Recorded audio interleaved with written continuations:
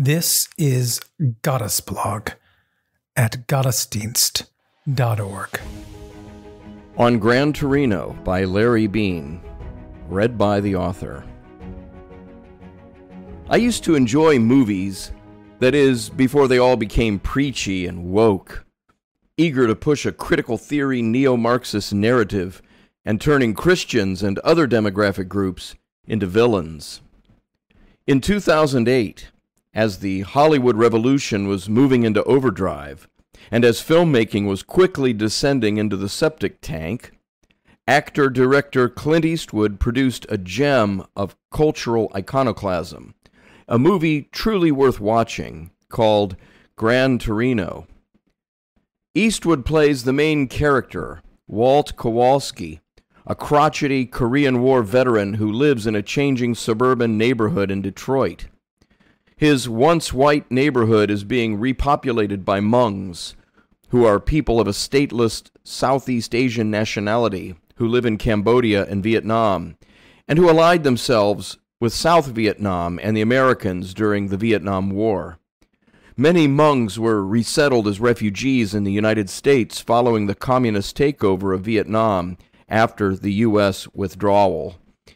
In fact, at my baptism in 1982, I was given the washing of regeneration and renewal with 7 other adults, all Hmong. There is an interesting conversation in the film between Kowalski and his neighbor Sue, the young adult Hmong woman whom he rescues from a dangerous situation. She explains to him about the Hmong and said that the Lutherans resettled them in the United States. The Roman Catholic character Kowalski retorts with the memorable line, "Everybody blames the Lutherans." Without resorting to spoilers, the theme of the movie is sin and redemption, with clear and unmistakable Christological symbolism. The persistent Roman Catholic pastor is actually a heroic figure in the movie, unlike the usual Hollywood paradigm of presenting Christians and clergy as predators or criminals. Father Janovich, who recently buried Kowalski's wife, nags Kowalski to unburden himself in confession, knowing that his soul is scarred by incidents that happened in the war. There is imagery of the baptismal font that Eastwood places into the picture at crucial moments.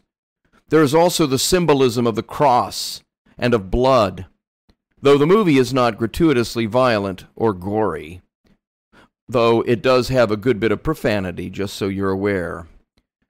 The title comes from the name of the car that Kowalski not only owns, but had assembled in his days as a Detroit Ford auto worker. It symbolizes a kind of freedom and innocence of an era that is past.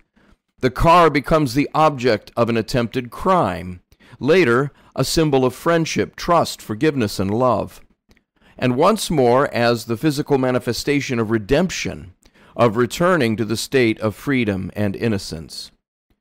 The movie deals with racism, but not in the usual stilted, politically correct, scoldy, cartoonish way that has become the norm, but rather in a refreshingly human and sympathetic way that allows for forgiveness and growth, one at odds with the current social justice warrior approach of cancel culture, of the perpetually offended, and the destruction of people's lives.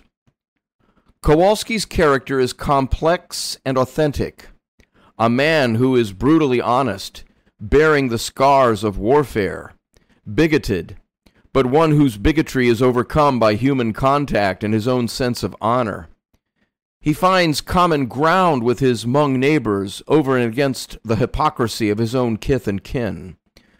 The movie is also filled with ethnic humor, which shows the clear distinction between the playful and even affectionate acknowledgement of ethnic and cultural realities between friends versus actual racism. This honest portrayal of normal collegial banter has been panned by contemporary viewers who were scandalized by the words used in the film. Of course, they cry that the film is racist, when in fact it is the diametric opposite. This misrepresentation is because our immediate culture is afraid of normal human interaction and is on a hair trigger, looking for forbidden thoughts at every turn, even vilifying, if not criminalizing, normal interpersonal interaction. Of course, in the real world of sanity and normalcy, friends, colleagues, and co-workers recognize our differences, and we acknowledge them with humor across the board equally, instead of the current politically correct paradigm of banning all such humor and replacing it with genuine, targeted, and debilitating hatred against certain acceptable demographic targets for genuine racism and abuse. Gran Torino cuts through all of that and presents a normal, complex, lovable man underneath a gruff exterior, while making use of clear imagery of the atonement and the sacraments to show God's transformative mercy at work. The movie is funny, touching, gritty, honest, and uplifting, but not in the usual contrived Hollywood way. The end of the film comes around to the beginning, as most great storytelling does. It is a master class for social justice warriors to learn the difference between actual racism and healthy human banter and affectionate humor that naturally emerges where people are free. It is also a confession of the atonement, of redemption, of the forgiveness of sins, of love, and the peace that surpasses all understanding. If you've not seen the film, I highly recommend it.